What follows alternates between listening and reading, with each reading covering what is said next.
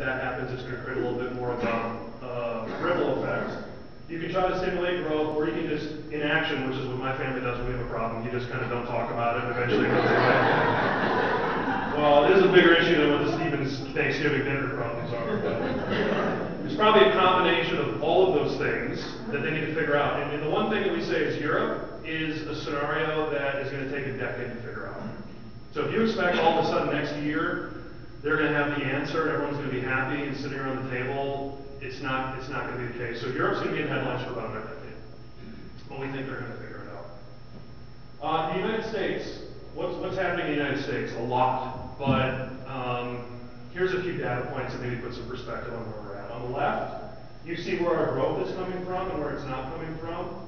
Since 2009, we've seen a lot of growth coming from the private sector, from people like you. In fact, that growth rate is 3.3%. That's actually pretty close to long-term averages.